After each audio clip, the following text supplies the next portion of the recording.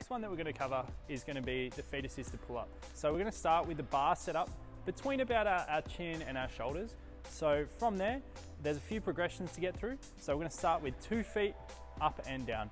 So you're going to bring your feet out, ideally on the toes, right? And so you can find a nice gravity, like find your center of gravity, okay? And we're just going to pull up and down. Now, if you're new to pull-ups, I want you to start with the hanging shrug.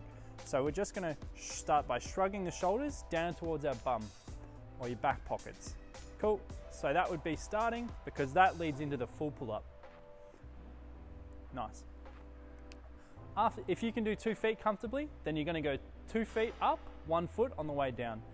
So you are a bit stronger on that negative, so this is going to build up your confidence to getting into those, getting more confident at lifting your weight up. From that, it'll just be 1 foot up, 1 foot down. And so as I just said, you are stronger on the negative.